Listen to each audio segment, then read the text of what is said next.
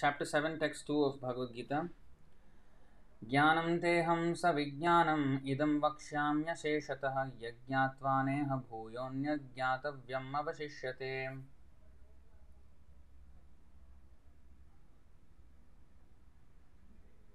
I think now the audio is fine, right?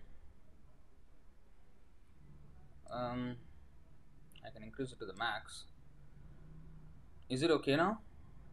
I hope it is. Himanshu is saying maybe you can increase the audio from there. So now it's at the maximum. This is all I can do. If you want even more, okay, good. Fine. Now it's perfect. Okay. So jnanam teham savijnanam idam vakshyamya sheshatah yajñatvaneha bhuyonya jnatavyam avashishyate. Jnanam, phenomenal knowledge. Te, unto you. Aham, I. Sa, with. Vijnanam, numinous knowledge. As we see, numinous means spiritual. There, numinous means spiritual.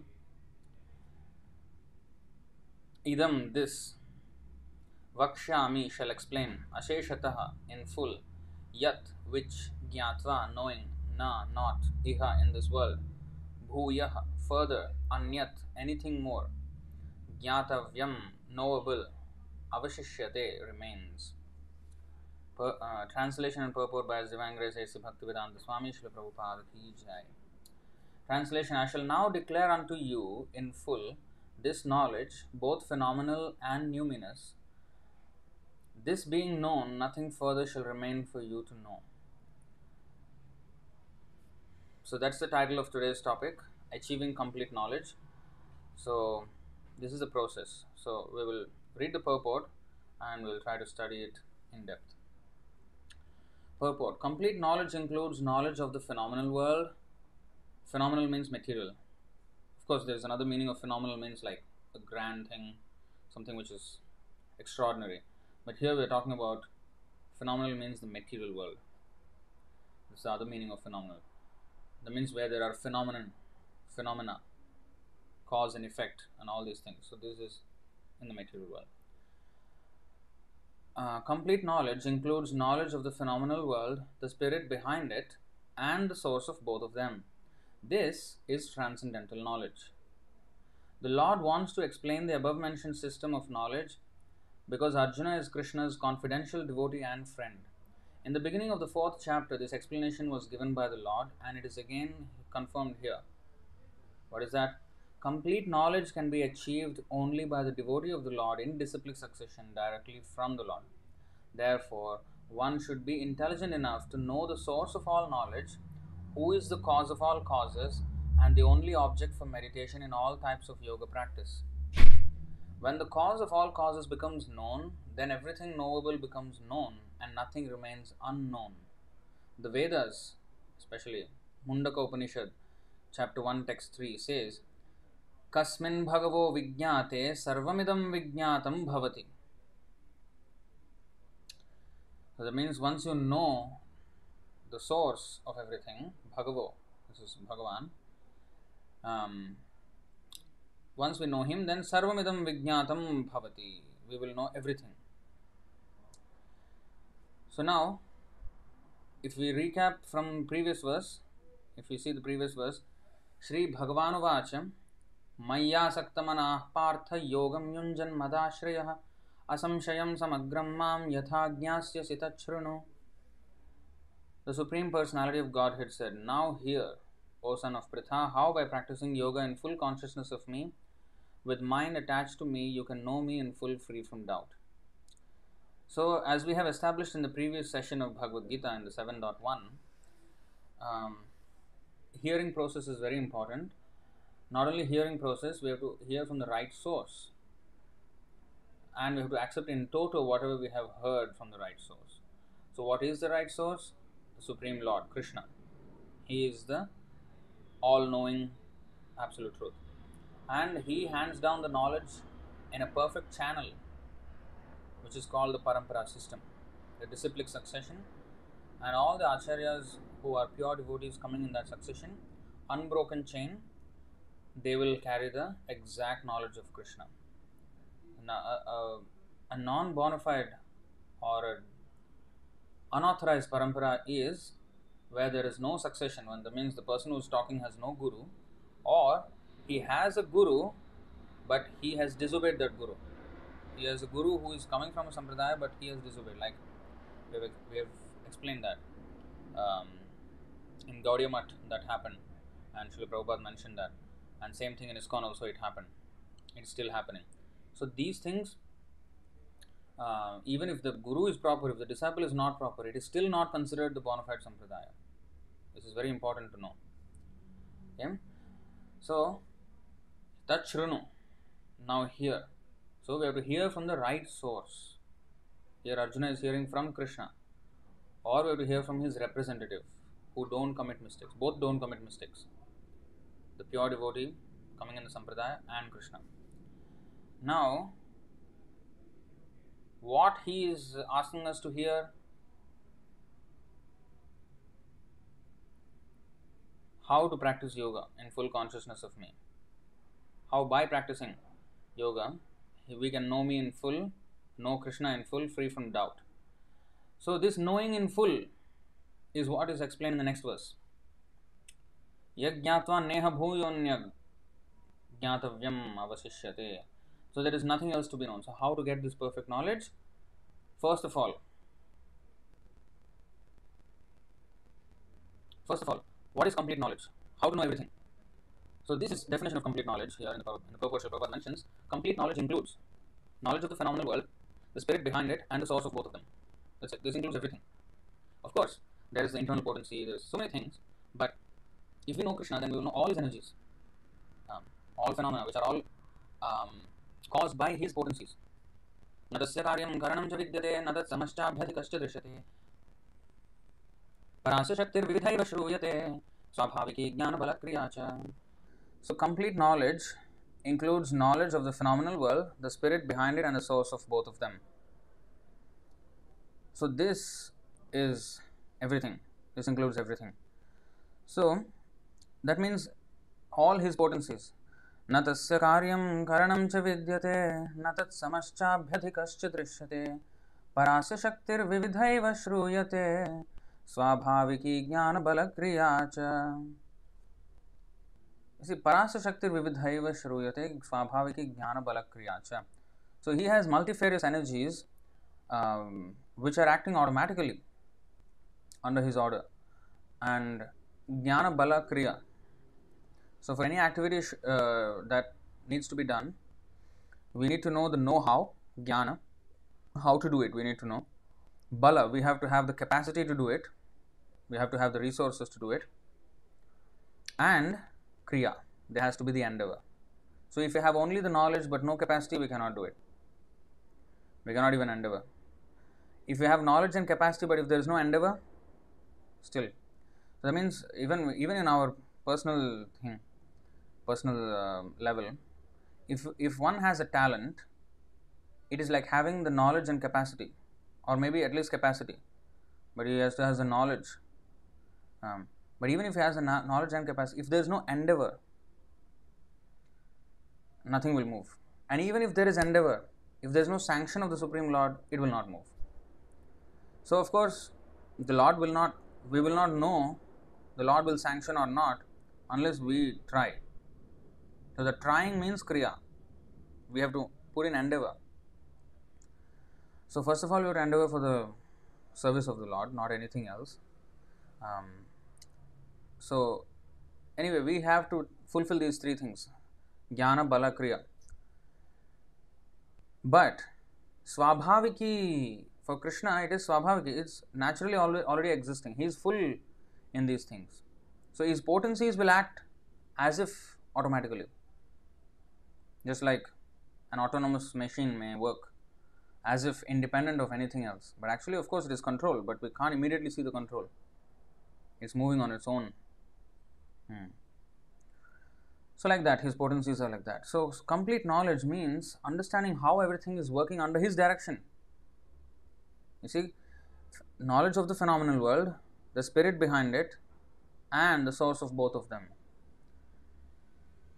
Now, if you if you compare that with the modern science, they know a little bit of the phenomena of this world, and they have no idea of the spirit. They have little idea, not exactly of the spirit, but they know that we are people, but they don't know its spirit.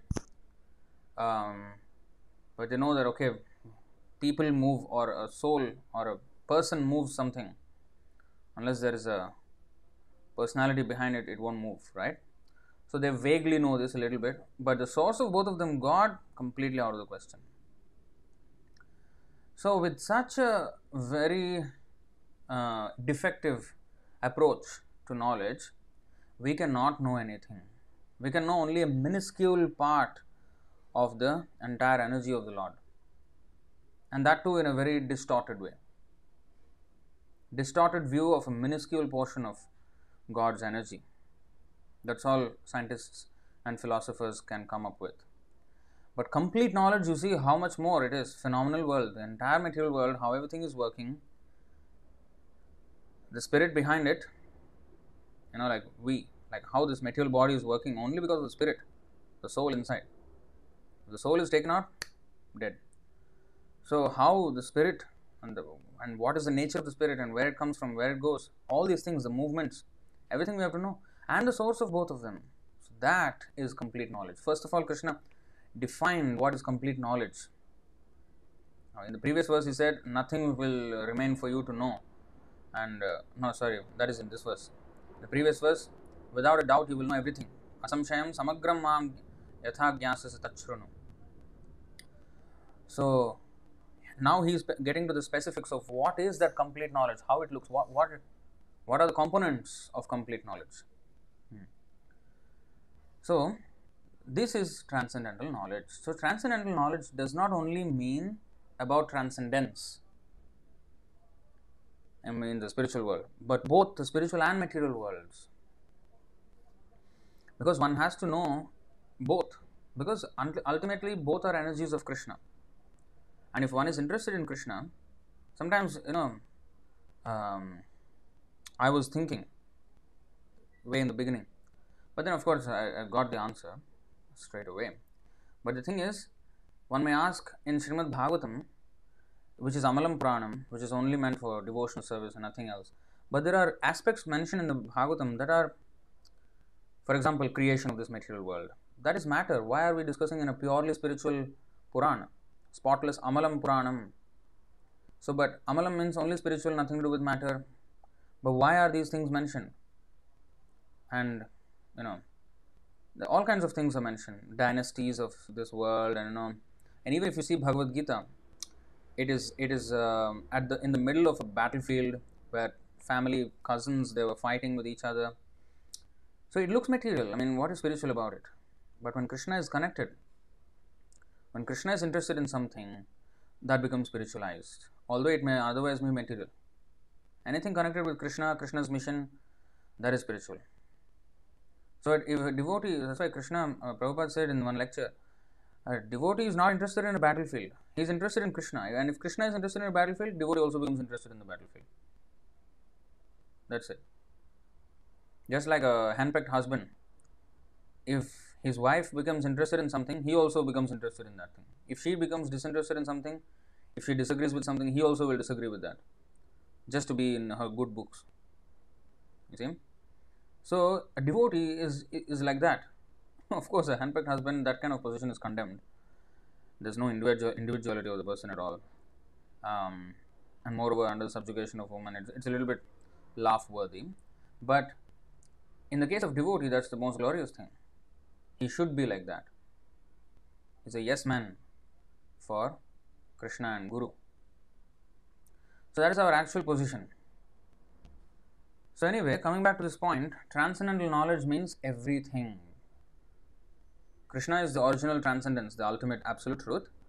And since everything is his emanation, even the material world, therefore a devotee studies this material world in connection with Krishna, not without connection with Krishna. So if you see this verse in the Srimad Bhagavatam, Canto 2, Chapter 9, Text 34. Ritertham yat pratiyeta na pratiyeta chatmani tadvidyadatmano mayam yatha bhaso yatha tamaha. O Brahma, whatever appears to be of any value, if it is without relation to me, has no reality. Know it as my illusory energy, that reflection which appears to be in darkness. So, the illusory energy means only when we do not know. You see, if it is without relation to me, has no reality. Now, the question is, what is there that has no relation with Krishna? There is nothing that is without relation with Krishna. So, everything is reality. Yeah, so then what is not reality? What is Maya? What is the illusion? It is our ignorance of the fact that everything is connected with Krishna. That is Maya. Our ignorance of the fact that everything is connected with Krishna, that ignorance is Maya. There is nothing that is not connected with Krishna. So, because Aham Sarvasya Prabhavo, Krishna is saying, I am the source of all emanations. So, how come it is not related with Him? Every emanation is related with Him. Now, here it is saying if it is without relation. That means it is in our mind, in our understanding, our forgetfulness, that we have completely disassociated Krishna with His creation. And if we try to study the creation of the Lord without understanding the Creator and His purpose in creating the creation, then we will lose the point of why are we here, what is this world, everything we will lose. You see? So, know it as my illusory energy, that reflection which appears to be in darkness.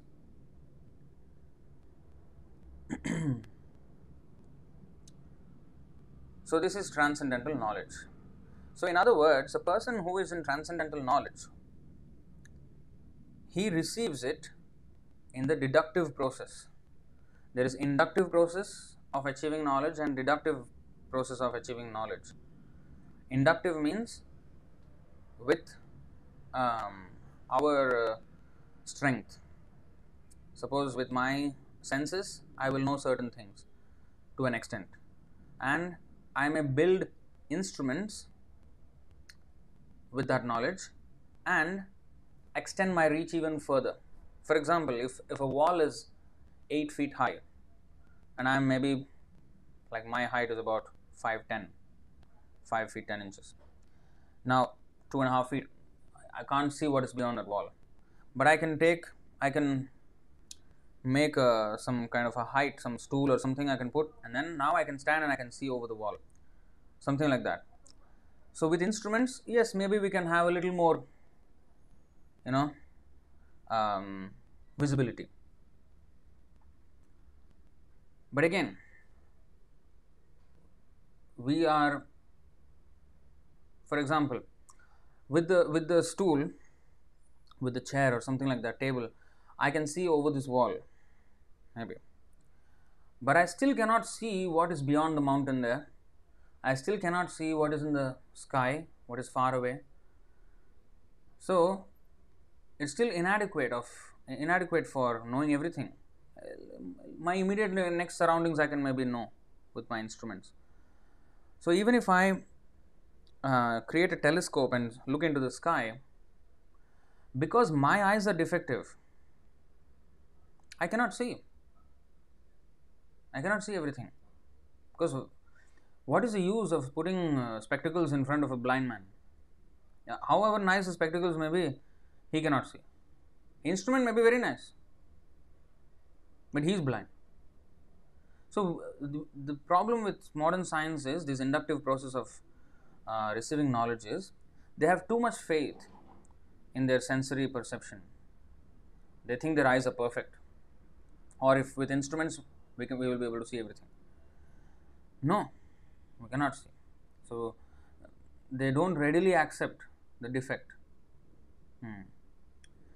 So if somebody says I know everything or I know a lot, then that becomes a pride, because nobody will pay attention to him. If somebody says I know for sure, then people will become skeptical of that person. How can he say he knows everything? Everybody is imperfect, so how can he know everything? Because yes, that would be a valid conclusion if we only relied on our senses and our mind and intelligence.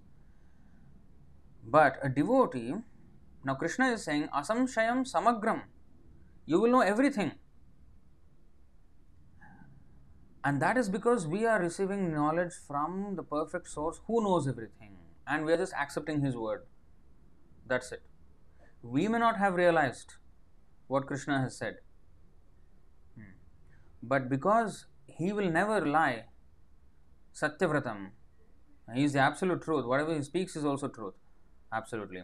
So we just repeat it in toto. That's it. And that will suffice to have perfect knowledge. So even if with our sensory perception we cannot comprehend what is said by Krishna, we cannot challenge it, because what power do we have? What strength do we have? What capacity do we have to challenge that knowledge? But of course, that doesn't mean blind acceptance. What is the difference between blind faith and informed faith? Because when you have faith in something, you're always blind. For example, I believe a news report on the TV saying that such and such thing happened in the other part of the world. Is it true? There is no way for me to verify. If I did not see the news bulletin, I would not know. Now that I have seen the news bulletin, I still am not able to see what actually happened. I am just seeing what this news report is showing me. So how would I know what is happening on the other side then?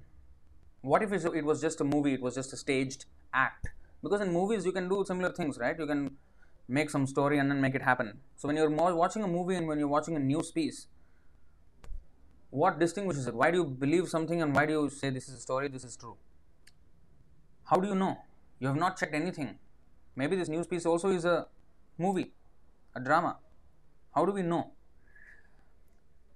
So, informed faith means, first of all, we always are blind. We will never know, whether from news piece we hear or when we have never heard or somebody else rumored. All the time we have never seen whatever has happened on the other side. We have not personally seen with our eyes. So we are blind in that sense. So what is blind faith and what is proper faith? If it is all blind.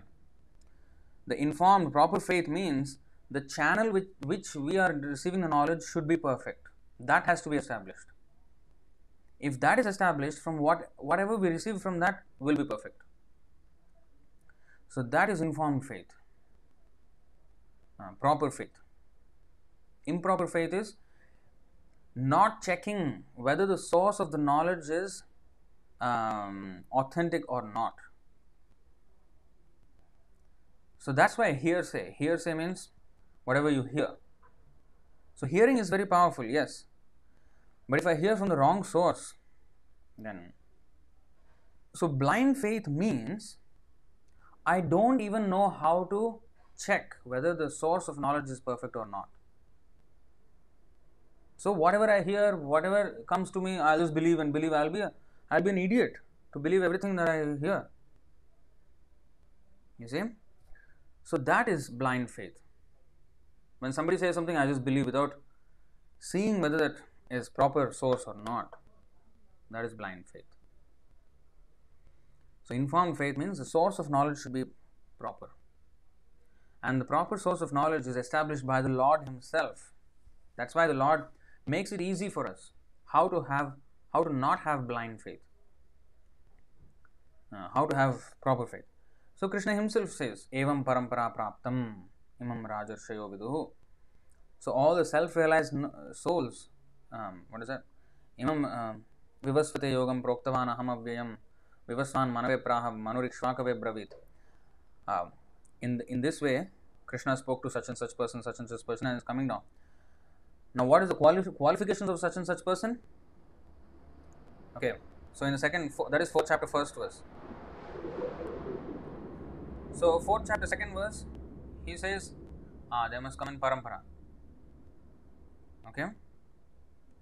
Okay, fine. I can also produce one list of names. Okay, parampara means list of names. Okay, I'll produce my list of names. This is how anyone will know. Now the thing is, what is the qualification of these persons? They are, now the parampara was broken and he is reviving. And here he is mentioning with who, what kind of persons he revives the parampara. Now, before he spoke to sun god, he must have spoken to another person. But somewhere the parampara was broken there. And therefore again he repeated this to sun god. And whatever he spoke to sun god came down and after that became lost. Therefore he again repeated to Arjuna. Correct? So, he just said that I spoke to sun god and in the parampara system it has been coming down. But it become lost. And now I am reviving the parampara. I am starting with you, Arjuna. And then he mentioned the qualification. Bhakto se me sakha cheti. You are my friend and devotee. Therefore, that means even sun god is also the same qualifications. Brahma is also same qualifications. Lord Shiva same qualifications. That means anybody who is in the parampara, everybody must be of the same qualifications of intimate relation with Krishna, like Arjuna. Otherwise, he will not be. Krishna will not speak to a rascal. No, he will never. So somebody on the platform of Arjuna, yes.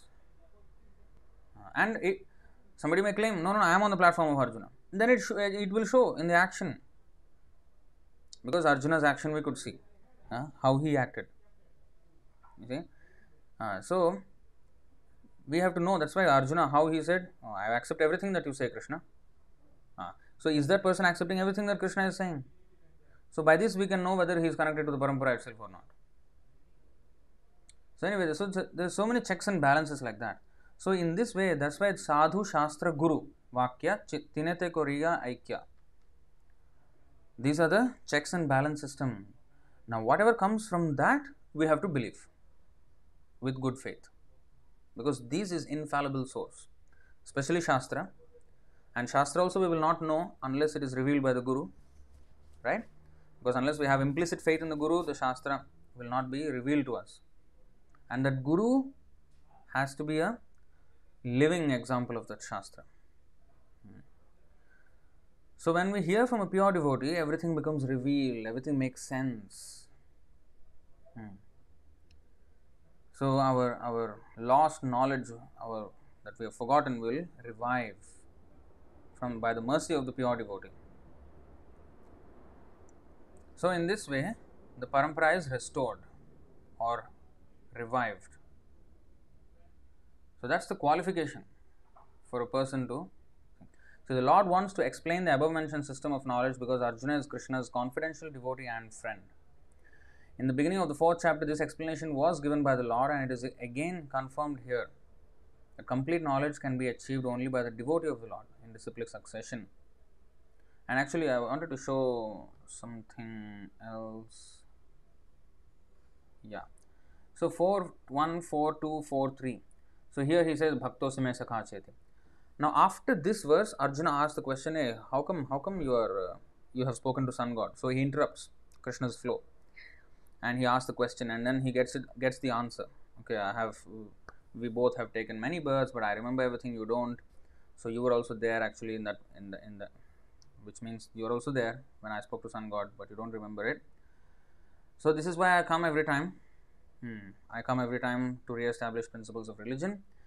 So coming back to the point, he says,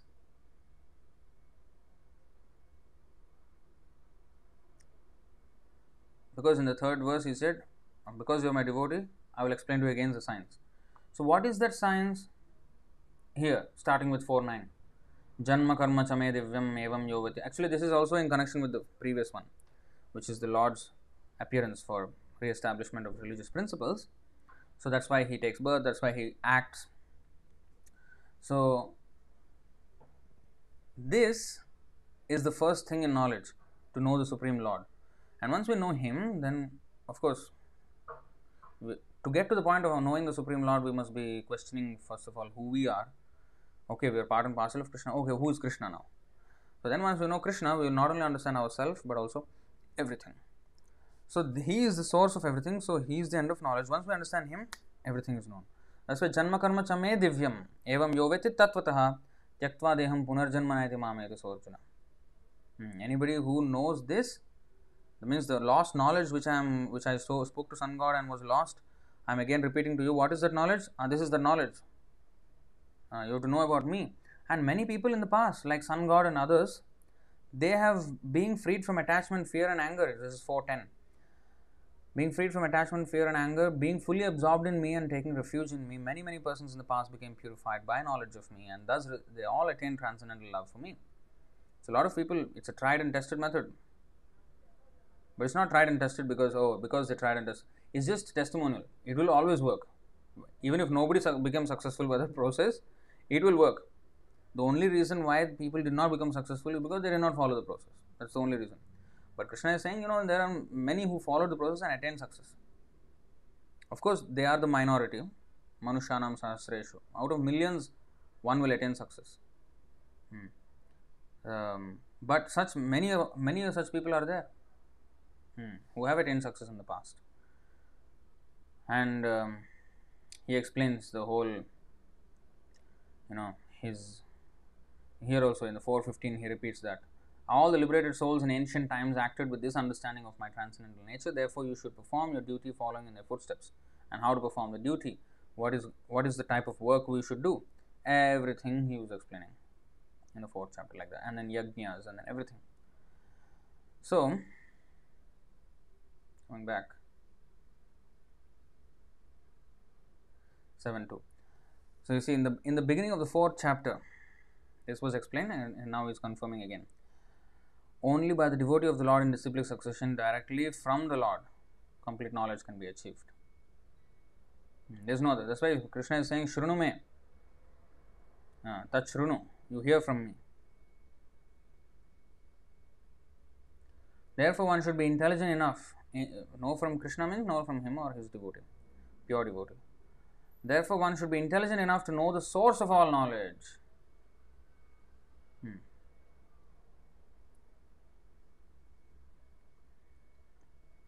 Now, what the scientists are doing here is they are having faith in their senses, imperfect senses, and they are thinking this instrument will make me see so far and so minute, microscope, telescope, so many things to see small things, big things, different things, night vision, so many things they have to augment their sensory perception. But how much ever we may augment, it's actually very small expansion to what we can see. There's so much we cannot see. But the thing is, they use their mind to extrapolate whatever they have seen, and they will, based on that tiny sample of experience, they will come to conclusions about the entire vastness of existence. And that is the fallacy. This sample experience with my imperfect, that's why they're coming to conclusions like where there is life in the universe, why is it all empty? They have no answer for this. But they cannot see. That's the thing. Whereas we have information that full of life. The whole universe is full, congested with life. Congested is the word. So that because we are accepting the word of the Vedas. Now you may say that is blind faith. That's not blind faith. That's faith in the correct channel. Now if a fake news channel comes up with a wild story, I would not believe, hey, come on, how can you make it? This is a scam. They are just putting out fake news. So if it is an authorized channel, yes. Just like a doctor. I wouldn't want to go to a doctor to operate on my body without knowing that he is a doctor. Now when I go to the doctor, he will have his qualifications there, or at least he is in the government hospital. So we have faith in government hospital that okay, they at least won't employ somebody who is an out and out idiot. I mean, who has zero knowledge about medical science. So based on that faith in an authoritative institution or system we are accepting that this person is a doctor, he knows what he's doing, and also when he talks, we can understand. We can understand more about him. So that is informed faith. That's why at least we go to a clinic to get treated. If I have a problem, I will go to a clinic or hospital because that's where I can find a doctor. So although I may not know about my body, he will know. And how I know he will know? Because he's in that hospital or clinic which is registered in the with the government. So I'm having faith that the government will give license only to those who are actually qualified. So based on that, I am making my decision of going there to get treated. I would not go to a convenience store to ask about treatment. And I don't ask people on the street, okay, what do you think, what I should do? I have this problem, or what I should do. I just go on the bus stop and ask everybody there, and I'll go to the train station and aeroplane, everybody climbing the aeroplane, and I'll ask what is going on in my body. What is that? That's not how I find out, right? So I have to go to the proper person. Then I can have faith in that person because he is qualified. So why I go under the knife? Why a person agrees to go under the knife? Why he agrees to be operated by a doctor? What if the doctor does something? Of course, the risk is still there. Human error can happen. But still, we hope that nothing would happen and he knows what he's doing. Why? How much risk we are taking? So, because we have faith in some system, an authorized system. There has to be a system. So, if we look at anything, we always place our faith in something. Otherwise, the world is very dangerous and anytime anything can happen. How are we confidently making some steps? Because of having faith, even though we may not rationalize it, but actually this is the background of that faith. Because these authorities are in place for different reasons. Different authorities, health authority, there is news authority, there is everything, there is an authority, police, there is everything. So similarly in spiritual life, it's not just whatever I want to do, whatever I feel like, feel good phenomena. I feel good doing this, so it is good. Okay? Different people feel good for different things. Some people feel very good when they rape. That doesn't mean it is good. No, it is not. So he is to be punished. So if feel good is nonsense, or I feel like this is all nonsense. Authority, whatever authority says, that is correct. Now that authority has to be 100% correct, and therefore Krishna is the perfect authority. Whereas human authority may be imperfect, human governments may be imperfect, human whatever authority may be imperfect. But if they follow the codes given by God, the law given by God, then they will be perfect, even though they may be humans. That's why king is called Naradeva. Naradeva means the representative of God among humans. In other words, not just he takes the worship of God, but he has to rule the citizens like God will do. God, for Krishna, everybody is his children. Sarvayoni Shukanteya Aham Bija Pradah Pita. I am the father of all species of life. So he sees everybody as his children. So a king also should see like that. Everybody as his children. And he has to take care of even the animals. Because he is a representative of God. God sees like that, he also has to see like that. So in that way he has to rule. And the state laws are in complete synchrony with, in fact, they have no separate constitution. There was no separate constitution before. Nowadays there are so many constitutions and they pass bill and then they take out something and put something and take out something, whatever they want. It has nothing to do with the laws of nature. Whereas previously there was no separate constitution. Manu Samhita, Manusmriti, and the Vedas, Puranas, Shruti, Smriti. These are the Shastra. And the Brahmanas, they quote from these Shastra, these constitutions given by Krishna. And the ruler would act on those guidelines. Then everything will be proper. The whole world, everybody will be employed and everybody will be working towards Krishna consciousness whole life is fully utilized properly, human life. Now you see how much disconnection there is, because the government law is one thing, the God's law is another thing, and it's like, in fact, so much so that religion has become a problem to deal with. It's seen as a problem instead of being a solution to all problems. Because there is no proper governance, the religion also has become corrupt. And because there is no proper religion, the government has become corrupt. The whole thing is corrupted, the whole scenario is corrupted. Nothing is in order. So therefore, here it is said, one should be intelligent enough to know the source of all knowledge, who is the cause of all causes, and the only object of meditation in all types of yoga practice. When the cause of all causes becomes known, then everything knowable becomes known. Because everything is effect of that cause, we will know, okay, why this has happened, why that has happened. And nothing remains unknown. The Vedas say, Kasmin Bhagavo Vijñāte Sarvamidam Vijñātam Bhavati. That is the root of everything. If we know Krishna, we will know everything. That is exactly what is said in the 15th chapter also, 15:19. Yo mam evam asammudho janati purushottamam sa sarvavid bhajati mam sarvabhavena bharata. Whoever knows me as the Supreme Personality of Godhead without doubting is the knower of everything. He therefore engages himself in full devotional service to me, O son of Bharata. So how this material world is working? There are the three modes of material nature, which will be explained later on in Bhagavad Gita. And then how the living entity is moving, the movement of living entities. How that is happening, that is explained in the 2nd chapter, and also in the 15th chapter it will be explained. The three modes, how they act, and how by the association with these modes, the living entity develops desires and qualities, and in that way he achieves his bodies.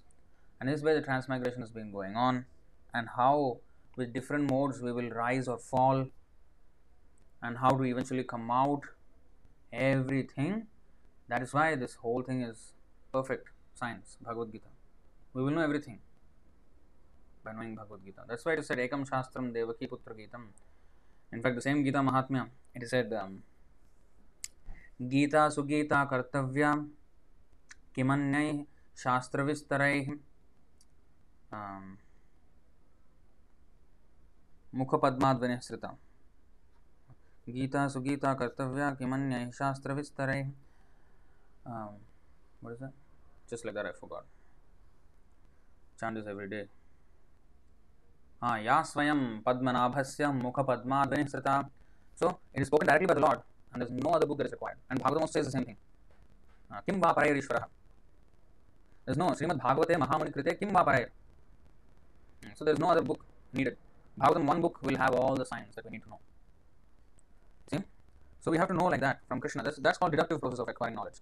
When we take the knowledge from the perfect source. That's it. He is our instrument to see. Just like the scientists have instruments which are these telescopes, microscopes, or whatever, sonograph, or whatever they may call it. But our instrument is Krishna. Krishna, that's it. Shastra. That's why Shastra Chakshu. Shastra Chakshu means our lens. Instead of telescope, microscope, our lens is Shastra. That is the way to properly see everything. Because whatever he says, that's it. That's perfect vision. So, in other words, we have to know both. So, a transcendentalist, transcendental knowledge means all this, right? So, he therefore engages himself in full devotional service to me, O son of Bharata. So, if we look at Bhagavad Gita, chapter 2, text 16. Na sato vidyate bhavo na bhavo vidyate satah ubhayorapi drishtontas tvanayos tatvadarshibhim. Those who are seers of the truth have concluded that of the non-existent, which is the material body, there is no endurance, and of the eternal, the soul, there is no change. This they have concluded by studying the nature of both. They have studied. It's not that they did not study, oh, this is matter, we should not study about it. It is all material. No, it is not. If we remain naive and not discriminatory, then we just cannot. We have to know what we have to be attached to and what we should not be attached to. We just can't be naive about everything. It's like if, like for example, I'll give you a good example. Yesterday, yeah, not yesterday, actually, for the past few days, there has been a news that is going on in Singapore, and that case is being, whatever developments in that case are being shown in the news. So, there is a bank, OCBC Bank here, Overseas Chinese Banking Corporation. So, their customers are being scammed, and about 470 customers have been cheated of $8.4 million, I think. About $8 plus million were taken away. So, what caused? So, the bank did not do anything wrong. None of its security was breached. But these scammers, they set up websites which look exactly like the bank website, but the URL will be, of course, different. And then they used to send text messages. They somehow got, anyway, that has to be investigated. I don't know, the case is still going on. Somehow they got the phone numbers of these OCBC bank customers, which suggests maybe there is a breach somewhere, which is why the leak of phone numbers happened. Do not know. That is being investigated. But according to the news, there is no breach on the OCBC side, bank side. So anyway, the point is, they have received SMS as if like OCBC, as if by the bank, and they said, oh, your card has been blocked because of something. You have to provide this clarification, and then some link was given, and the link, they clicked on tapped on the link, and then I went to that, and then it looked exactly like the bank website, login, everything, their username and password, and that's when the scammers got the username and password, and they used that to actually go into the bank and siphon out the funds. So in this way, they have cheated. Now, the customers, the reason why they got cheated was that they did not pay attention. When a link looks like, when they showed some snapshots of the links on the screen, it looks horrible. I mean, something .xyz. Which bank will have .xyz as a? I mean, you should know little bit, at least OCBCbank.com, OCBC.com, something. At least the link should be proper. So if I don't check, if I don't know what is right and what is wrong, I may take the wrong thing for the right, being too naive. And I saw even the messages, the SMSs themselves, the grammar was horrible. The sentence doesn't start with a capital letter. Usually when it comes from a real bank, it's all properly formatted. Grammatically, it's all proper. But this was so bad. I mean, it looks so fake. But they got scammed. They lost their life savings. 10 years, some people 12 years. They worked hard. 14 years, yeah, one person. They lost everything. So, similarly, if we do not know both what is material and what is spiritual, we may take the material for the spiritual, and we may consider spiritual as material. And I'll show you, this is explained in the 18th chapter, 30, 31 and 32. Now I will show you 32 first, because this is religion in the mode of ignorance. If religion is in the mode of ignorance, we do not know what is material, what is spiritual, we don't know this clearly, then we will be scammed. That's why there are so many cheaters out there, rascal gurus who are cheating wholesale people, because they are posing as religion, just like this guy, the scammers posed as a bank, and they're siphoning funds out. So, adharmam dharmam itiya manyate tamasavrita sarvarthan viparitamscha buddhihi sapartha tamasi.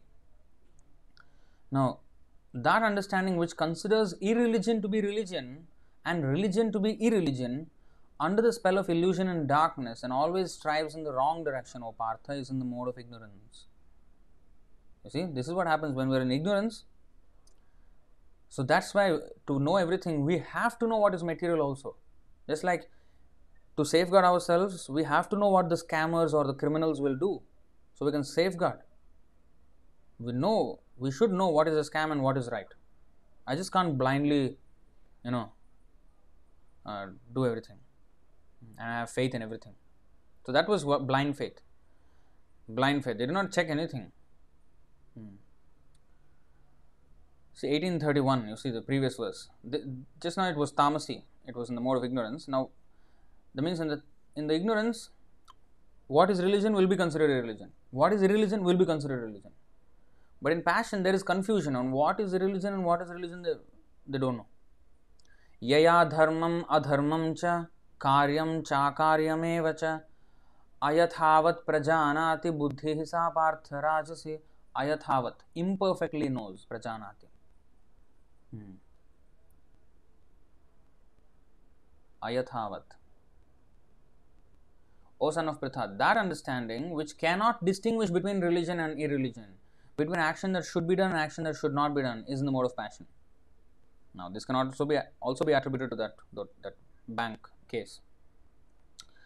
So, if I see the URL and see it's .xyz, which bank? For how many years I have account with that bank, and did I see an XYZ at the end? And how can I believe? So, but this is what happens when we don't check. And now scams are usually not as common, right? Like only 470 people were scammed. Of course, there's a lot in Singapore, but out of many thousands or even maybe millions. But in the case of spiritual life, it's hardly can we find a person who is not scammed. Because they absolutely do not know what is what. How to check, what to check against. At least I know the bank URL, what is the real URL and is it matching with that. Now, I don't know what is the real religion also. How do I know this is correct or this is wrong? How do I make even a decision? So, people do not know anything. It is very dangerous to live like that. It's very dangerous. Therefore, from the very beginning of life, we must know what is correct, what is wrong. How to know that? That is explained in the 16th chapter here. Tasmat shastram pramanam te karya vyavasthito jnatva shastra vidhanoktam karma kartumiharhasi. One should therefore understand what is duty and what is not duty by the regulations of the scriptures. Knowing such rules and regulations, one should act so that he may gradually be elevated. You see this? So from the scriptures we have to know. That's why Krishna Veda Purana Kaulila.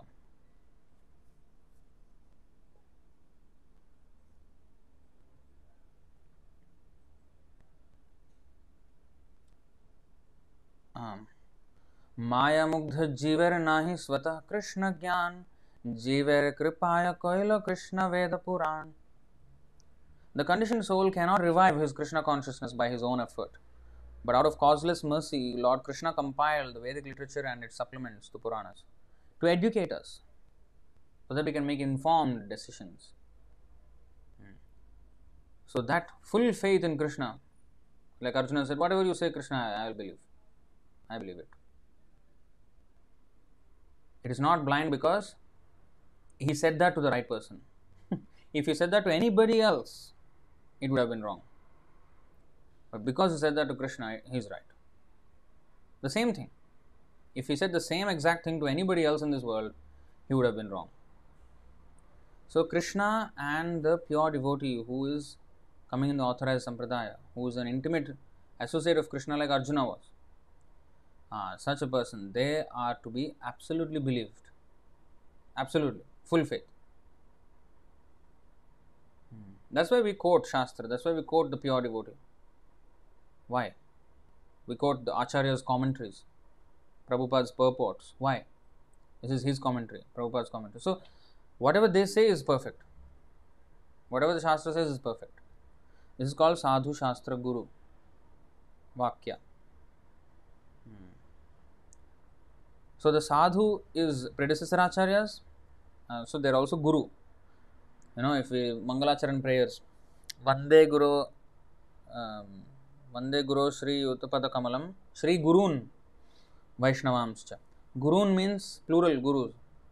These are all the predecessor acharyas, and also our current acharyas disciples who are Siksha Gurus, they are also Gurus. Predecessor acharyas, they are also Gurus. So, Gurun.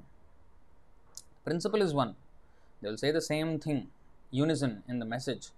There may be different personalities, but the message is one.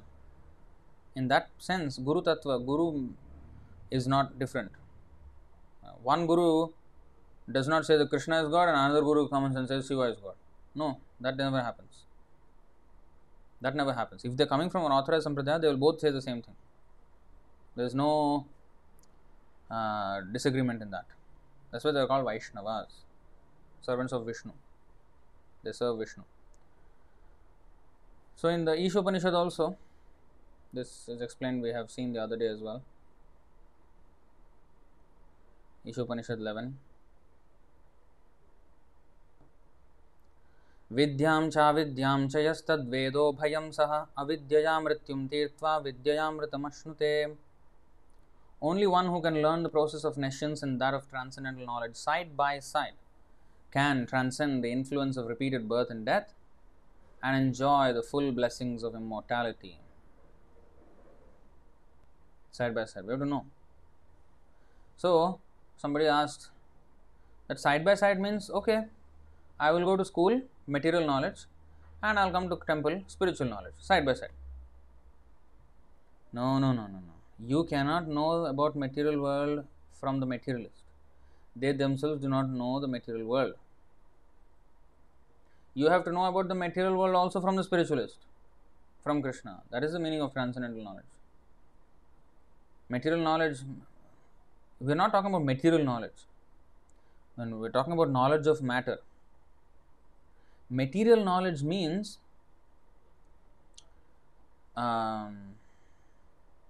knowledge or information that will further our sense gratification in this world. That is material knowledge. Information that will further our sense gratification. Knowledge of matter means knowing what matter is in its context with the Supreme Absolute Truth. Who is the source of even matter and spirit? So, knowledge of matter is different from materialistic knowledge. So, we have to know knowledge of matter. And knowledge of matter involves also the understanding of materialistic knowledge, which is binding, and to understand that it is binding. See, the problem with the materialist is he doesn't even know that he is being bound by that knowledge. Because this is what happens when we don't have proper perspective, proper context. If we don't have, in other words, if we don't have knowledge from an authorized source like Krishna or his authorized representative, the spiritual master in parampara system, then this is what happens to such a person. Very, very instructive verses in the 5th canto.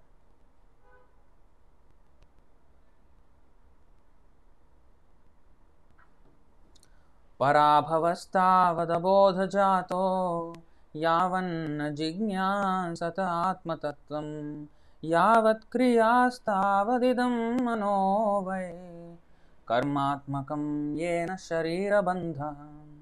Karmatmakam yena sharira bandha. Now, abodhajato, produced from ignorance. Parabhav, first word is defeat. He will be defeated. Who will be defeated? Na jignasata atmatattvam. Yavan means as long as. Right? Yeah, as long as. See, yavat. As long as we don't inquire about atmatattvam, the transcendental knowledge. Atmatattvam means, again, Krishna, matter, spirit, everything. If we don't inquire about these things and know, it is a defeat. Why? Yavat kriyas. As long, because in abodha, okay, before we come here, abodha means ignorance, and then there's kriya. So, if you know the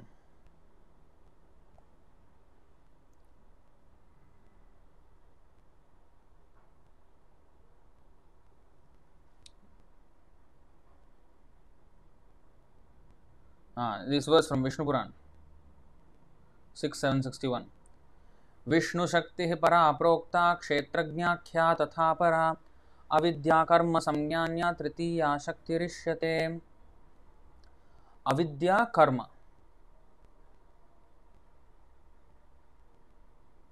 You see, the third Shakti, which is the nescience, the Maya, it does two things. Avidya, we will not have complete knowledge. We will not have knowledge. We will be in ignorance. Avidya. So what happens next? Kriya or karma. Same thing. Karma or kriya is the same thing. Fruitive activity in this material world. If we don't have vidya, then we will have fruitive activity in this world, because we will chase after material sense gratification. We will chase after the fruits of action, and we will keep on acting like that and taking life after life. So, if you come back to this verse, parabhavastavad abodha jato, abodha means ignorance, yavanna jigyasata atmatattvam, and if we don't enlighten ourselves with actual knowledge, yavat kriyas and produced of that ignorance, as long as we are engaging in fruitive activity, tavat, you see, yavat tavat. Always you see this. This is another tip for knowing verses. Some verses are like this: yavat tavat, yatha tatha, or yena tena. So yada tada.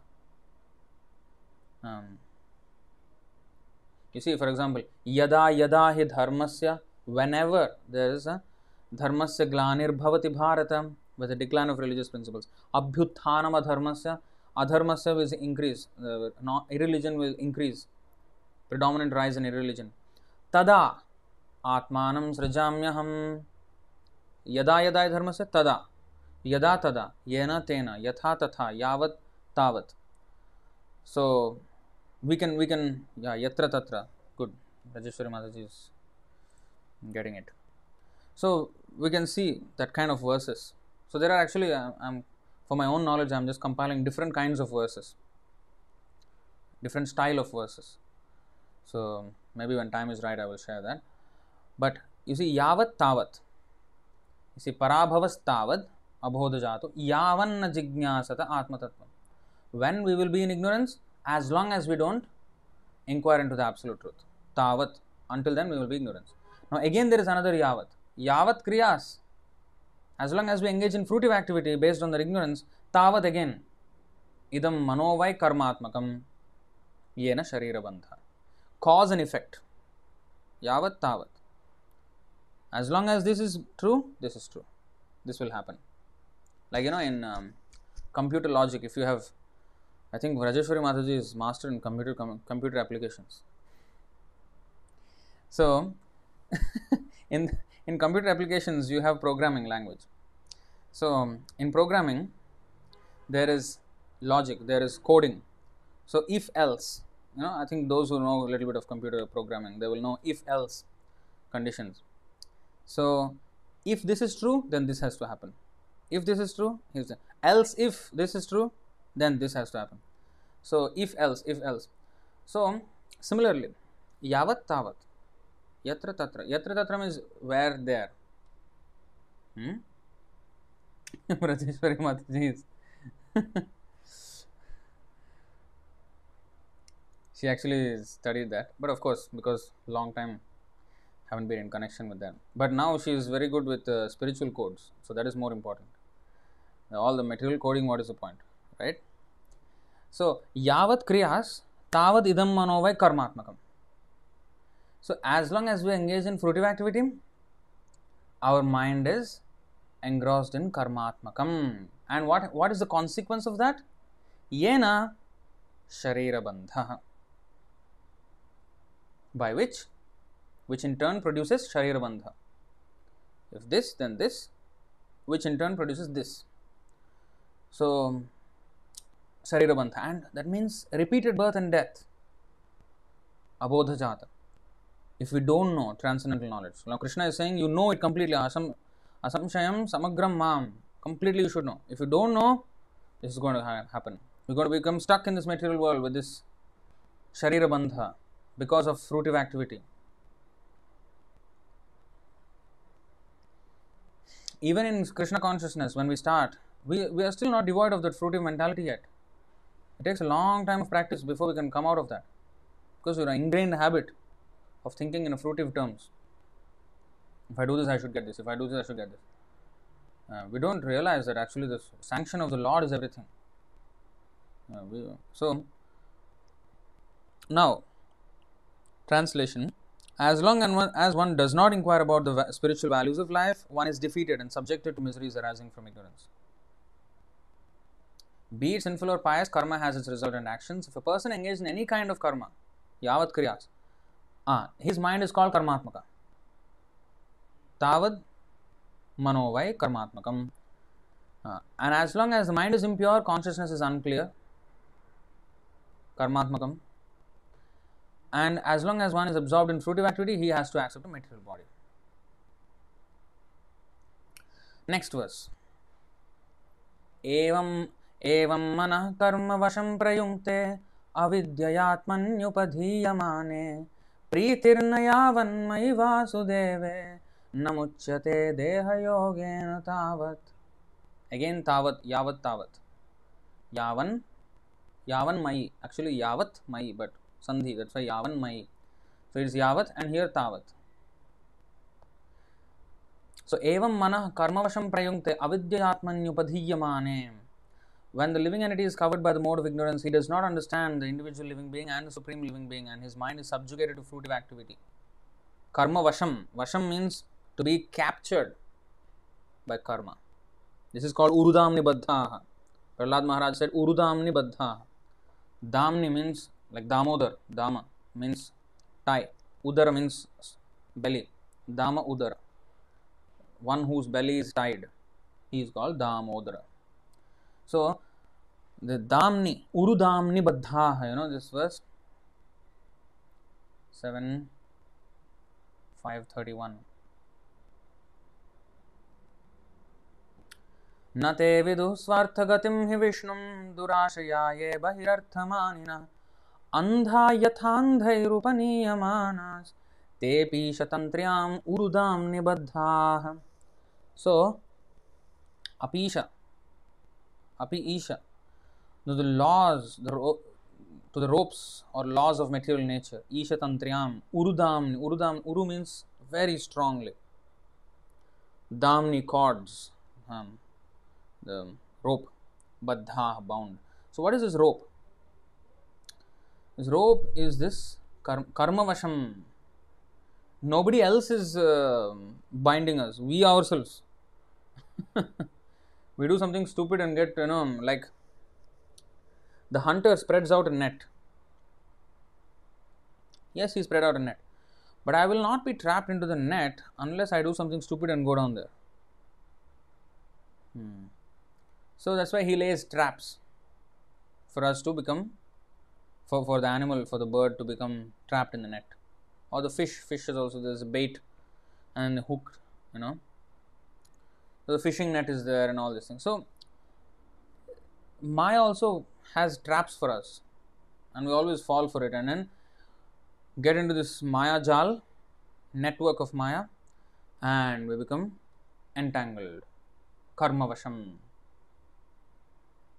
And because we have to experience the result of our actions, we have to take birth to experience those actions in this way. Prayunkte acts. Evam manah karmavasham prayunkte avidyayatmanyupadhiyamane. When one is covered by, when the living entity is covered by this fruitive activity, the mind is covered. Pritirna yavan mai vasudeve. As long as we don't have a priti or a natural attraction for Vasudevam, then namuchyate deha yogena tavat. Until then, yavat tavat. Pritirna yavan mai vasudeve. As long as we don't have spontaneous attraction for Krishna, until then we are not going to have release from the deha yogena, from the event of taking repeated birth and death. We will not be released. So therefore, now it is very important. See how important this is, devotional service. And with that we can easily come over this. Nistraigunya Bhavarjuna. So we have to take to this strongly, and for that we have to understand what is what.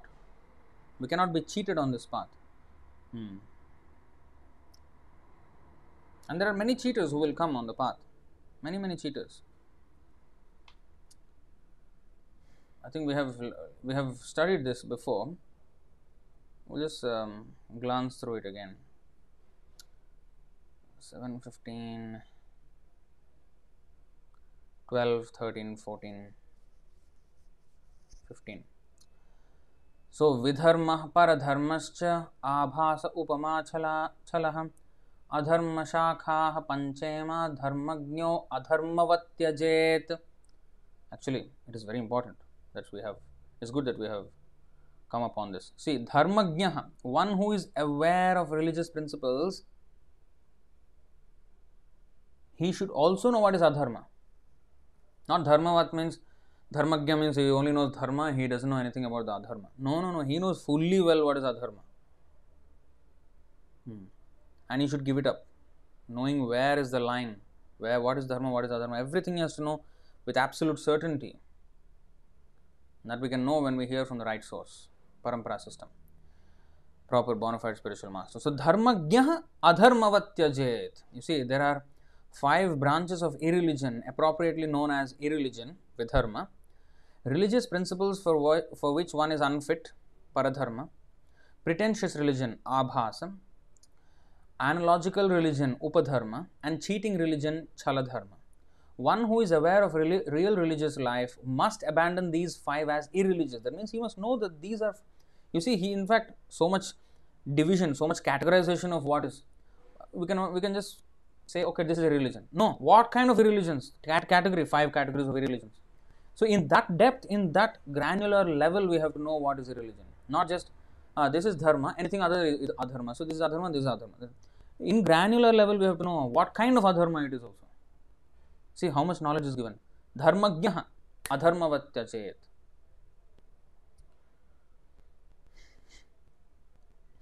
Purport. Any religious principles opposed to the principle of surrendering to the lotus feet of the Supreme Personality of Godhead Krishna are to be considered religious principles of irregularity or cheating, and one who is actually interested in religion must give them up. In the beginning of the Bhagavatam it is said, Kaitava dharma. Dharma, what is that? Dharma prodhita kaitava atra paramo nirmatsaranam satam. All kind of cheating religions are kicked out from the Bhagavatam. What is cheating religion? Materially motivated religions. So there is mixture of this and that, and the focus is on matter in the name of religion. That is not religion. So we have to know that. We have to know. There is an example in Ramayana. Of course, Mother Sita is perfect, but this is a drama. See, the whole thing is to teach us also lessons, right? So when Ravan, he came in the garb of a sannyasi. When Ram and Lakshman were away, they went after that magical deer from the ashram. So Mother Sita was alone in the ashram. And Ravan came in the garb of a saint. And Mother Sita was very naive about it. And just looking at the garb, she accepted this is a saint and faithfully served. She was not on her guard. So, one can be, and she was helpless, because both men were out. Who could protect her, they were out. And she was left alone. So, we also are helpless unless we have the protection of Krishna. Like if Sita has protection of Ram, yes. So we have to take protection of Krishna. What is that protection? Sadhu Shastra Guru. We have to be protected by his statement. We have to take his protection. Not that Krishna will protect me, but Krishna's protection is there and I am here. I don't take to it. What does that mean? That means I don't take to the process given by Krishna, and I want Krishna still to protect me. I am not doing what I have to do, but Krishna has to do what he has to do. What is that?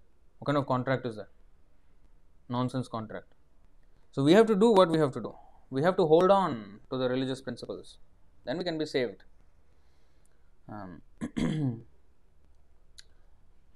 one should simply follow the instructions of Krishna and surrender unto him. To do this, of course, one needs very good intelligence. You see, not simply some fool. One should simply follow the instructions of Krishna and surrender unto him. To do this, of course, one needs very good intelligence, which may be awakened after many, many births through good association with devotees and the practice of Krishna consciousness. Everything but the principle of religion recommended by Krishna, that is Sarvadharman Parityajya Mamekam Sharanam Vraja, 1866, should be given up as irreligion. So that is our easy test tube. Whether something is irreligion or religion, or should be done or should not be done. Whether Krishna has sanctioned. No? Give it up. This is nonsense. So now, we should only know we should know thoroughly what Krishna said that we can do and what we cannot do. If we know thoroughly what Krishna said, then immediately upon seeing something, we will be able to identify whether this is sanctioned or not. We have to know that knowledge beforehand. If we see something without this knowledge, we will not be able to come to a decision whether I should do this or not. Therefore, knowledge is important beforehand itself. So, or if I am not in a position, I have just started or I am not equipped, so I have to go to the sadhu. So they will show you references from Guru and Shastra, and then they will show, oh, this is the plan of action you should take. In this way, we have to guide ourselves like that. So anything that leads us to surrender to Krishna, that is actual religious principle, and we have to follow it under the guidance of the bona fide Guru and the disciples, the devotees. So now let's look at explanation of each of these 5 types of irreligion. Dharma badho vidharmah syat paradharmo anyachoditah upadharmastu pakhando dambho va shabdabhichalah. Religious principles that obstruct one from following his own religion are called vidharma. Religious principles introduced by others are called paradharma. A new type of religion created by one who is falsely proud and who opposes the principles of the Vedas is called upadharma. An interpretation by one's jugglery of words is called chaladharma. This is done by Shankaracharya. And nowadays, so many Babas, they are coming up with new types of religion. Nonsense. Like our Asadguru of Isha Yoga and similar other persons. Vivekananda. All these people are, complete nonsense. Complete nonsense. Because these are the things they are doing. It's not sanctioned anywhere. Next. Yastvicchaya kritah pumbhir abhaso hyashramat prithak svabhava vihito dharmah kasya neshtah prashantaye. Okay. The second part of the thing we don't read because it's continuing to the next part of the conversation. A pretentious religious system. What is that? Abhasa. Manufactured by one who willfully neglects the prescribed duties of his order of life is called abhasa, a dim reflection or false similarity. So in this way, we have to understand what is to be done and what is not to be done. And if you go back to the 1832, there is a nice thing that is said in the purport.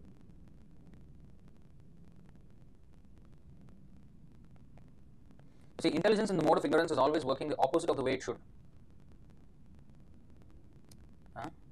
It accepts religions which are not actually religions and rejects actual religion. It accepts religions which are not actually religions and rejects actual religion. Men in ignorance understand great soul to be a common man. They take a great soul to be a common man and accept a common man as a great soul.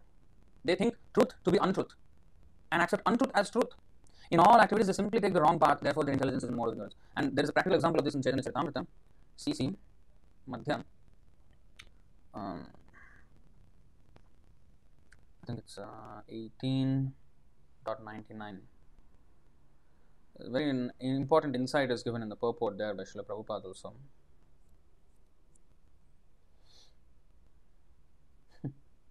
So this is part of a story which happened.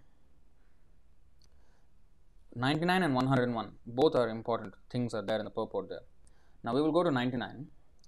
So this context is, Chaitanya Mahaprabhu used to have one assistant as he was traveling. There was one assistant called Balabhadra Bhattacharya. And this Balabhadra Bhattacharya, one day, the villagers, as Chaitanya Mahaprabhu was traveling in Vrindavan there, so the villagers there, they said, "Oh, we have seen Krishna on Kalia in the ocean." Oh, sorry, Vrindavan there, Yamuna, sorry. Oh, we have seen Krishna, and he was, hey, I also want to see Krishna. So he came to Chaitanya Mahaprabhu and he asked. You see, at that time, he got influenced by the public opinion. So what it was that in the night, it was a fisherman with a boat out in the water. I think it's Vrindavan, or was it the sea? Anyway, he was out in the water, distant, and then his boat had a lamp, lamp. And then people who saw from the bank, they saw that, hey, somebody, they thought that light to be the jeweled hood of Kalia, and that they accepted the fisherman as Krishna and the boat as a Kalia serpent. And in this way, they could not see people properly, and they came to conclusion, hey, Krishna is giving darshan, Kalia Daman darshan. They were all like, excited and all. And everybody, hey, let's just take darshan. Everybody was going. And Chaitanya Mahaprabhu was sitting in the same town. He is Krishna. People were not coming to see him. They accepted him as an ordinary man, but the ordinary man, fisherman, they accepted as Krishna. Because they were just fools, But Balabhadra Bhattacharya, hearing the opinion of the public, he came to Chaitanya Mahaprabhu, and you see, this is what he said. At that time, Balabhadra Bhattacharya placed a request at the lotus feet of Sri Chaitanya Mahaprabhu. He said, please give me permission to go see Lord Krishna directly. He's asking Chaitanya Mahaprabhu, please give me permission to go see Krishna directly at the Kalia Daman darshan there. So now, the puzzled people who visited Sri Chaitanya Mahaprabhu were actually seeing Lord Krishna, but they were mistaken in thinking that Lord Krishna had come to Kalia lake. Because they said, see what they said, everyone, Prabhu aage kahe loka, Sri Krishna dekhila, Saraswati ei vakya satya kahaila. So everyone came before Sri Chaitanya Mahaprabhu and said, now we have directly seen Lord Krishna. Actually, they were referring to the fisherman. But actually what they were saying is correct, because they have actually now seen Krishna. Thus, by the mercy of goddess of learning, they were made to speak the truth. Actually, they were speaking false, but it is correct because they are actually now seeing Krishna. But their understanding is not correct, you see. Mahaprabhu dekhi satya Krishna darshan. Nija jnane satya chhadi asatya satya bhrama. When people saw Sri Chaitanya Mahaprabhu, they actually saw Krishna. But because they were following their own imperfect knowledge, they accepted the wrong thing as Krishna. You see how? That's why we have to know what is what. Both phenomenal and numinous, Krishna is saying. What is spiritual, what is material. If you don't know, you see, you will mix up like this in the mode of ignorance. This is ignorance. Bhattacharya tobe kahe Prabhur charane agnya deho jai kori Krishna darshane. I will go and see Krishna. Please give me agnya. Give me permission. So here, the puzzled people who visited Sri Chaitanya Mahaprabhu were actually seeing Lord Krishna, but they were mistaken in thinking that Lord Krishna had come to Kalia lake. They all said that they had seen Krishna directly performing his pastimes on the hoods of the serpent Kalia, and that the jewels on Kalia's hoods were blazing brilliantly. Because they were speculating with their imperfect knowledge, they saw Sri Chaitanya Mahaprabhu as an ordinary human being and a boatman's light in the lake as Krishna. One must see things as they are through the mercy of a spiritual master. Otherwise, if one tries to see Krishna directly, he may mistake an ordinary man for Krishna or Krishna for an ordinary man. Or, as the 1832 purport says, a great soul to be a common man and a common man to be a great soul. Krishna to be a common man to be Krishna. So they will mistake who is a sadhu and who is Krishna and who is a common soul. They don't know. This is called naivete. Naivete means being too naive. They do not know. That's why we must know what is what. And what is correct and what is wrong also we must know. And why it is not correct also we must know. So, one must see things as they are. This is important. One must see things as they are through the mercy of a spiritual master. Otherwise, if one tries to see Krishna directly, he may mistake an ordinary man for Krishna or Krishna for an ordinary man. Everyone has to see Krishna according to the verdict of Vedic literatures presented by the self-realized spiritual master. We have to see through the statements of the Shastras. We have to see Krishna through the statements of the Shastras, not our own way.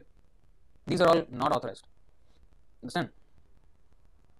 If somebody says, I saw Krishna, hey, what is your qualification that you saw Krishna? You're so great. Krishna will not show to anyone. Krishna said already in Bhagavad Gita. Naham prakasha sarvasya. Not even to ordinary devotees I show myself. No. You cannot attain me like that. One has to be exceptionally on the stage of Arjuna, Prabhupada, all the great acharyas. So, continuing, everyone has to see Krishna according to the verdict of Vedic literatures presented by the self-realized spiritual master. A sincere person is able to see Krishna through the transparent via medium of Sri Gurudev. One must see things as they are through the mercy of spiritual master. Everyone has to see Krishna according to the verdict of again, where am I? Yeah, everyone has to see Krishna according to the verdict of Vedic literatures presented by the self-realized spiritual master. There is a verse in the Bhakti Rasamrita Sindhu by Rupa Goswami. He said, Shruti Smriti Puranadi Pancharatra Vidhim Vina Aikantiki Harer Bhakti Rutpata Yaiva Kalpate. If we do or claim to have connection with Krishna that is not supported in the Vedic literature, then it is only a disturbance. It creates a disturbance in the society by making it too cheap. It's called Sahajiya. Like, oh, I have seen Krishna last night or something like that. What is my qualification that I can see Krishna? Where is the qualification? Who am I? Krishna is so, has to come down to my level and show me. Who am I? I'm so great. I can see Krishna. When Goswamis are saying, when will I see Krishna? Bhaktivinoda Thakur is saying, when will I see Krishna? Of course, he is seeing Krishna. That is different level. So a person, that's the difference. A person who is actually seeing Krishna, he will say, I'm not seeing Krishna. And the person who does not see Krishna, he says, I am seeing Krishna. So, that's what happened with Balabhadra Bhattacharya and all these villagers. So, unless one is enlightened by the knowledge, you see, a sincere person is able to see Krishna through the transparent via medium of Sri Gurudev, the spiritual master. We can only see through Krishna. That's why Krishnadas Kaviraj Goswami or even Narottam Das Thakur, they sing Rupa Raghunate Pade Hoibe Akuti Kabe Hama Bujhabo Shri Jugala Priti. Unless I have when will I have the mercy of Rupa Goswami and Raghunath Goswami, and by their mercy, when will I be able to see the loving pastimes of Radha and Krishna? When will this come? When will that perfection come? Kabe habe bolo she din amar. You know, Bhaktivinoda Thakur is singing song. Kabe habe bolo she din amar. When will that day be mine? When all the imperfections, all the offenses, aparadha guchi, shuddhana me ruchi, kripa habe bole sanchar. So he is saying, when will my offenses stop? We are not. My offenses have not stopped, and I can see Krishna. That means the Shastras are wrong now. Shastras say unless you are free of offenses, we cannot see Krishna. We are full of offenses, and if we see Krishna, recently that Prachetas in the Bhagavatam class, we have gone through that verse where the Prachetas, after their arduous tapasya, they saw Vishnu, and when they saw Vishnu, immediately they were full with complete knowledge. This is proof of seeing Krishna.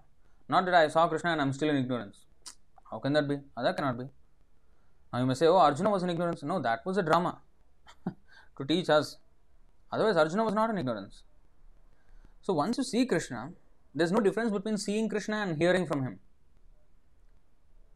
So when they see Krishna, already all the knowledge is there, as if they have heard everything. There is no difference between seeing Krishna and hearing Krishna. Krishna is the same. So once one sees Krishna, there is no Krishna Surya Sama, Maya Andhakar. Jahan Krishna Tahan Nahi Maya Radhikar. Jaha Taha. Jaha means, again, where, and Taha means there. Wherever there is Krishna, there is no, where there is sun, there is no darkness. Where there is Krishna, there is no dark, where there is no ignorance.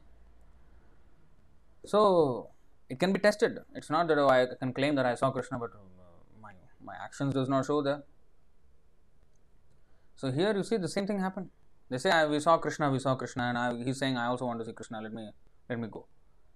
Unless one is enlightened, you will see what happens to him in the next verse. Unless one is enlightened by the knowledge given by the spiritual master, he cannot see things as they are, even though he remains constantly with the spiritual master. Another thing,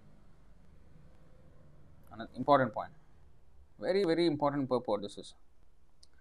Unless one is enlightened by the knowledge given by the spiritual master, he cannot see things as they are, even though he remains constantly with the spiritual master. That means his instruction, the knowledge that he has given is very, very important. Physical proximity is not everything. This incident, Prabhupada says, this incident at Kaliya Daha is very instructive for those eager to advance in Krishna consciousness. Now, next verse, when Balabhadra Bhattacharya said, oh, please give me permission, I want to go and see Krishna. You see what Chaitanya Mahaprabhu did. Tabe tare kohe Prabhu chapad Maria. Murkher vakya murkha hoila pandit hoya. This is how he chastised. तबे तारे को है प्रभु चापड़ Maria. Chapad means what? Chapad Maria means slapping. He slapped him. When Balabhadra Bhattacharya asked to see Krishna at Kalyadaha, Sri Chaitanya Mahaprabhu mercifully slapped him. Mercifully slap means, oh, not like this. One tight slap. That mercy means not like, oh, why you want to see Krishna? One tight, one mercifully slap. Mercifully slap means not so that he did not get enough pain. No. Mercifully slap means so hard that he forgot all his ignorance. That is mercifully slapping him means. So sadhu, the words of a sadhu sometimes are very, very strong. It will hit the heart like anything. But that is because that chapad, that verbal chapad that we hear, that is necessary for the Maya to become dislodged from our mind. So to dislodge Maya from our mind, these kind of slapping words are required from the sadhu. Sadhu is not meant for sweet talk. He is meant for cutting the Maya that is there. He identifies the Maya and cuts it straight.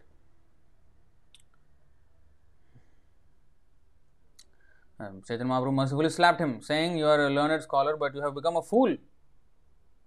You see? Murkher vakya, murkha hoila pandit hoya. You have become a fool being influenced by the statements of other fools. They are fools saying something nonsense. You have become influenced by them, so you are also a fool. So we cannot be influenced by fools. You see, purport. Maya is so strong that even a person like Balabhadra Bhattacharya, who was constantly staying with Sri Chaitanya Mahaprabhu, was influenced by the words of fools. You look at this now, how Maya, now we are with Krishna, we cannot be influenced. No, Maya is always the Nikatastha Maya Thare, Japatya Dhare. And Nikatastha means very nearby she is standing, not very far, waiting. Oh, he has looked away from Krishna, grab him. Beat him down. That's Maya. How did we come from the spiritual world down here? We were with Krishna. What happened? Maya was also there waiting. Oh, he is not obedient to Krishna. Come, let me take care of you. Come, you come here. This side. Go to the material world. Now I will take care of you. Finish. So he wanted to see Krishna directly by going to Kalyadaha, but Sri Chaitanya Mahaprabhu, being the original spiritual master, would not allow his servant to fall into such foolishness. This is the thing. If we are going astray, the spiritual master will mercifully correct us. I may say, oh, if the spiritual master is not physically around, how will he correct us? And Shiksha Gurus are there, and Krishna is there as Chaitya Guru. And the Guru, Srila Prabhupada, can act through any of his servants in any way, and Krishna can make any arrangement. Sometimes, okay, for example,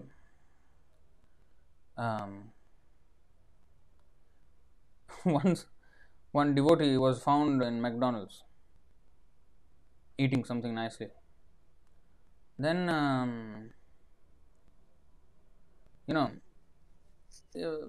other devotee, this was in Singapore.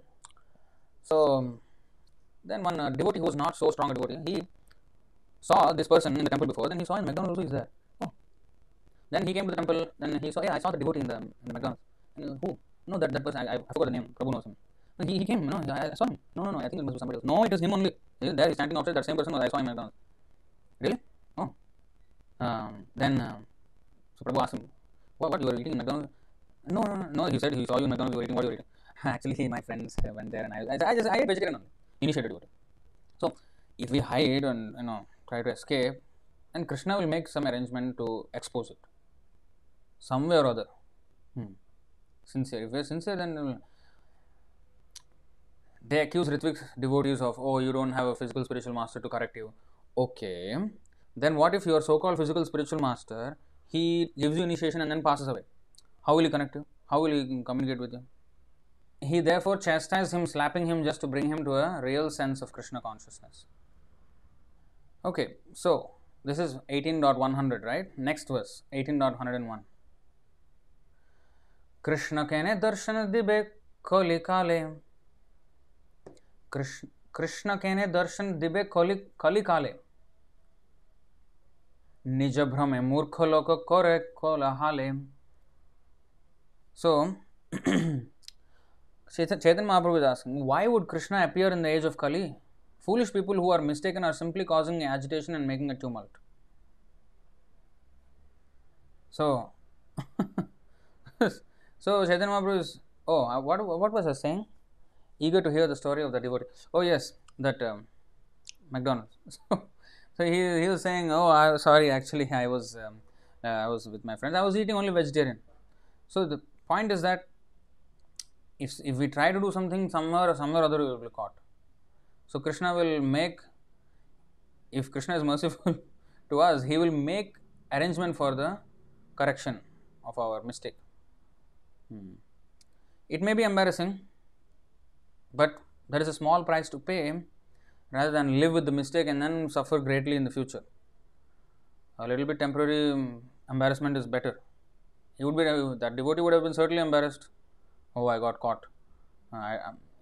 Maybe some devotees, actually I saw one devotee who was found out in a cinema theater. Somebody came to the temple and said, I met him there, he was in the cinema theater and all that. Why are you going to cinema theater?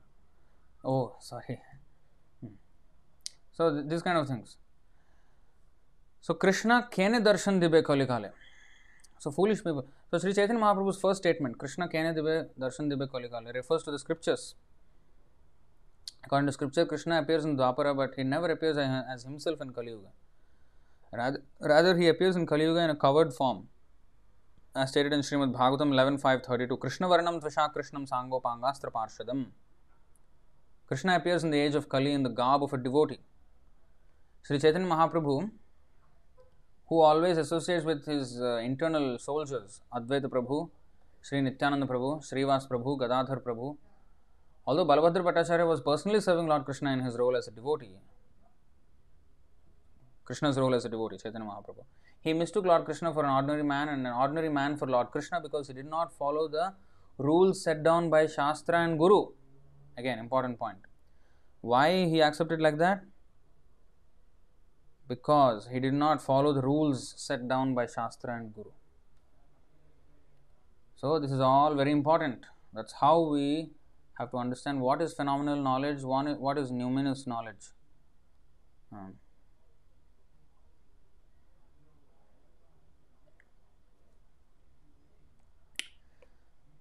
So Dhira Prabhu is saying, some say being Ritvik disciple is far better as there is no chastisement involved and there is no acceptance of authority. Then don't call yourself a disciple in the first place. Ritvik disciple, why the word disciple? Disciple means discipline. The word disciple comes from discipline. If there is no discipline, what disciple? Discipline means chastisement has to be there, correction has to be there, guidance has to be there. We cannot live without authority. Sanatha Jivitam, not Anatha Jivitam. We have to have master. Of course, Krishna is our master, but through the proper channel, parampara system, proper bona fide guru, proper Siksha gurus. Even if I have proper bona fide guru, like Prabhupada's disciples, how many Prabhupada's disciples are there? All fell away like dominoes. So many of them. They had bona fide guru. What was their problem? The problem was they did not follow the instructions of the bona fide guru. Either they did not take advantage of the association of devotees, or the association that they were with was not strong enough, they were not following. So in this way, everything just went downhill. So even having a bona fide Diksha Guru is not a guarantee. Only if we follow the instructions of the bona fide Guru. And because we may be weak in following the instructions steadily, so we need, community of devotees who will encourage each other, who will stop each other from not following such, dictations of the mind and keep us accountable to following the order of the spiritual master. So when we have such a company, then it becomes easy. Even though I may fail, they will pick me up. In fact, that is the prayer, by Krishnadas Kaviraj Goswami. Durgame pathimendhasya skhalat padagater muhu svakripayashtidanena santah santvavalambanam. Chaitanya Charitamrita, Antyalila, chapter 1, text 2. My path is very difficult. Krishnadas Kaviraj Goswami is saying, my path is very difficult. I am blind and my feet are slipping again and again. Therefore, may the saints or the devotees help me by granting me the stick of their mercy as their support, as my support. Sorry, it's like a blind old man who is walking with a walking stick. So his walking stick is his direction and his support. He needs support. You see, if my feet are slipping, so my path is so to advance in this devotional path. Yeah, we have to be very very cautious. And he says, I am blind. I need the guidance of devotees, and my feet are slipping again and again. I need the mercy of the sadhus as my support stick. So similarly, we are disabled. We cannot on our own achieve this, but we have to take the mercy of the sadhus who are following properly the bona fide spiritual master and take advantage of such association and correct ourselves. Authority is necessary. Okay, today most of the comments are only about video and audio. It's horrible. So, first of all, worst was no audio in the beginning. First few minutes was just like no audio.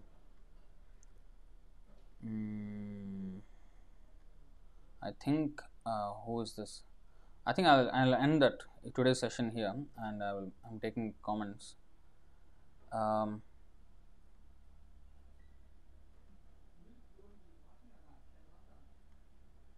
Dhiradas is asking, I have seen devotees celebrating Swami Vivekananda's day. Is that an offense? Most definitely yes. What do you mean? Is that an offense? Of course it is. I mean, I did not know this. I mean, which Hare Krishna devotee is celebrating Vivekananda's birthday? I don't know. If it has come to that, I don't know what else to say. It's gone. I mean, absolute rubbish.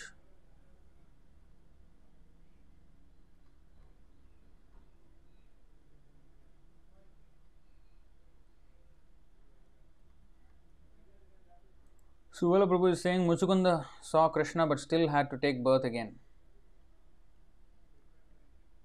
So, of course, he was purified by the darshan of Krishna.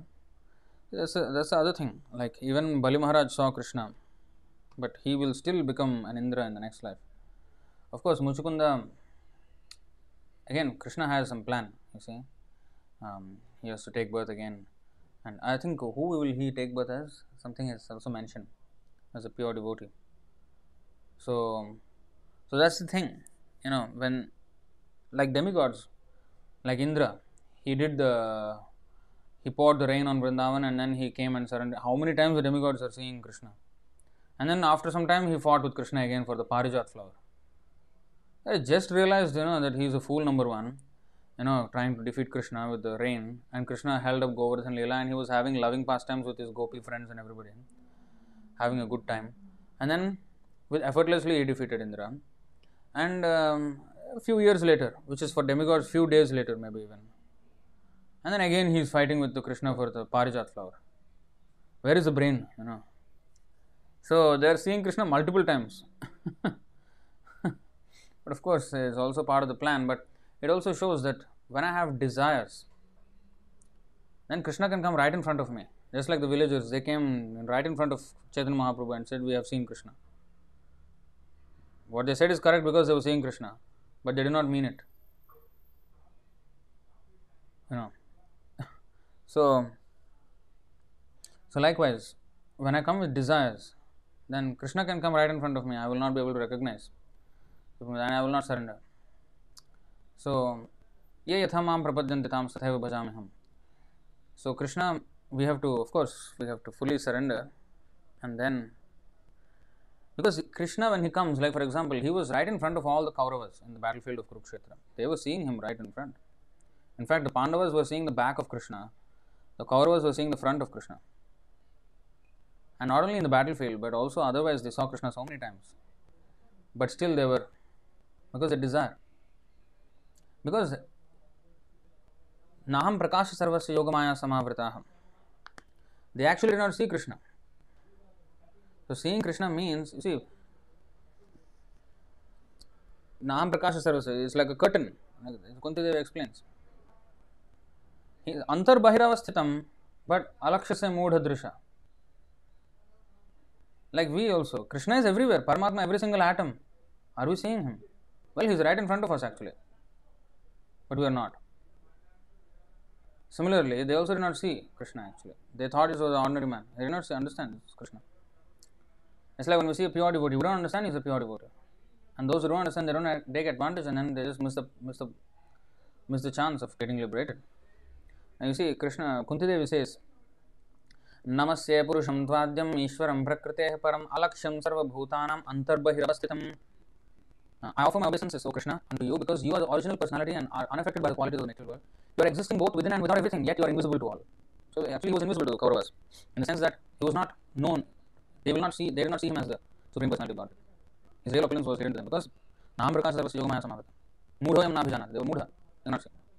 Next verse. Maya Javanika Channam Agnadhoksha Jamavyayam Nalakshase Mudhadrisha Nato Natyadharo Yatha. Being beyond the range of limited sense perception, you are the eternally irreproachable factor covered by the curtain of delivering energy. You are invisible to the foolish observer, exactly as an actor dressed as a player is not recognized.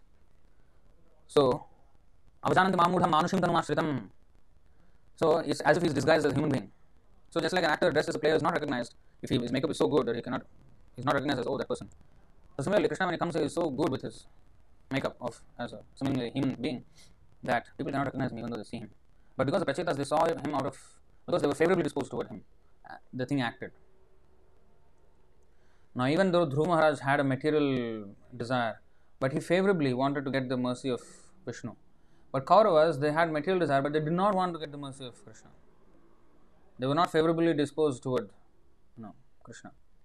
They wanted to act against his devotees, especially Kauravas, because they did Vaishnava aparadha like anything. Pandavas were Vaishnavas, and when Vaishnavas are offended, Krishna will not reveal. So different reasons why Krishna chooses them to take birth. Sometimes, like Bali Maharaj, he will become next Indra and all these things. Why? Pure devotee. And that is Krishna's plan, that a pure devotee rule just like Brahma is a pure devotee. He is ruling the universe. Like that. So, but the thing is, if one is favorably disposed toward Krishna, Krishna comes and immediately they will be full of knowledge. Surya Sama. Because the Maya Andhakar, the curtain of Maya Javanika. Javanika means curtain. Achannam means covered by.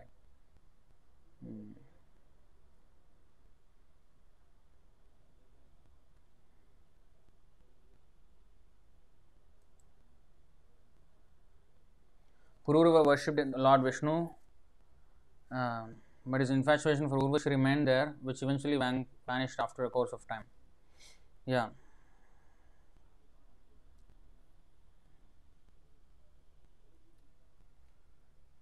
So anyway, so once we connect with the Lord, eventually the purification starts, and eventually we will, like every day we are looking at the deity, but we're not full devoid of offenses, so we cannot communicate with the deity like Srila Prabhupada does, or any pure devotee does. But Prabhupada is different, so we cannot imitate that. We have to be where we are, and just follow the instructions of the pure devotee, and then qualify ourselves. All right, so Vajreshwar Prabhupada sent me what is happening in how you all are seeing the live stream. I think I'll see that later. So I think I'll stop it right there. Thank you very much for your time. Sorry for all the inconvenience with the audio and video, especially the audio. Hopefully I can fix that next time. Oh, some big question. Oof. I would have just missed it. Okay, Divya Mataji is asking. And Pranam, always Prabhupada, Hare Krishna. Your authentic explanations most of the time are like mercy slap on our ignorance, Prabhupada. Oh, really? I don't know. So much for these. Thank you so much for these lectures. My doubt is regarding rigid faith on Guru, Shastra and Sadhu.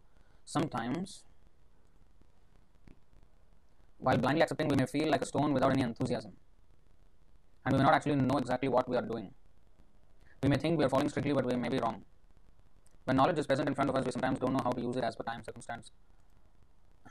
And if we try to change as per time, circumstance, it may be like distorting the spiritual master's statements.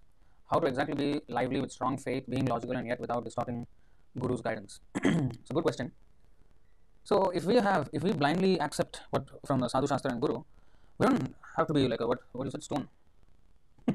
But we feel like if we're not lively, that means we're not accepting the process. If we really accept the process, we will feel lively. There's no way it will not feel lively. And if it is not feeling lively, then we're not accepting the process. Something somewhere is amiss. We have to question what we are doing. We have to have a checklist of what am I doing off. And if I'm not able to find out, then if I talk to the devotees, they will experience devotees. I mean, so then yes, then they will point out, okay, you should not do this, you should do like this, you should do like this. Okay, correct this, correct that. So then we will have, okay, plan of action. So time, place, and circumstance. How we know what to apply and where to apply and how to apply, when to apply. So this also we will get the intelligence from the Guru. Now, how do we get this intelligence? That's why we have to study what Srila Prabhupada has done. By his mercy, his activities, his lectures, his letters, his audio is so much recorded, and we can learn a lot from that. How he dealt with everything. And yes, our situation may be a little bit different, but the same principles apply.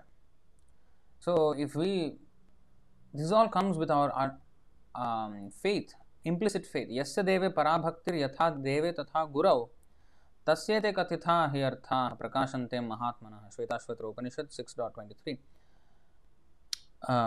Unless one has implicit faith in Guru and Krishna, we will not be given the intelligence. Dadami buddhi yogam tam, the intelligence. He will give us as much as we surrender.